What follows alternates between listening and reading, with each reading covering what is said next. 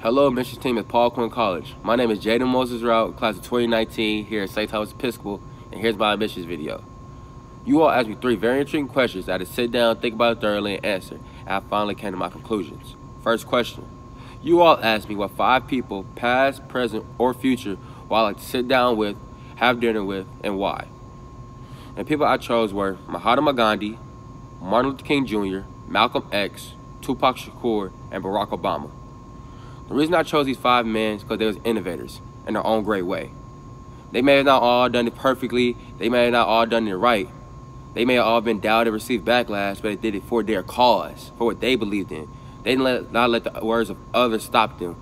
They didn't let the words of others push them back. They let the words of others push them forward. It ignited that fire in their stomach, it ignited that fire in their soul that said, I'm going to do this. I'm going to do this for my cause, for my people. I'm going to help others. I'm going to show others I can do this. I'm going to show others that what I believe in is true, what I believe in is great. The second question was, what 5 words would I use to describe the legacy I want to leave when I die? And the words I chose were innovator, maverick, hope giver, achiever, and leader. The legacy I want to leave is a legacy of hope. A legacy that I helped others. Honestly, all my life, that's all I've ever done and ever wanted to do, was give myself to others to help them achieve their goals and help them be great people. My entire life, I put others before me because I love to see others do great. I love to see people conquer their dreams, conquer feats, kind of like a David Goliath type thing. And also, it's pushed myself because I've learned to be a hope giver, to be a maverick, to be a leader, you have to do things your own way. You can't let people put you in a box.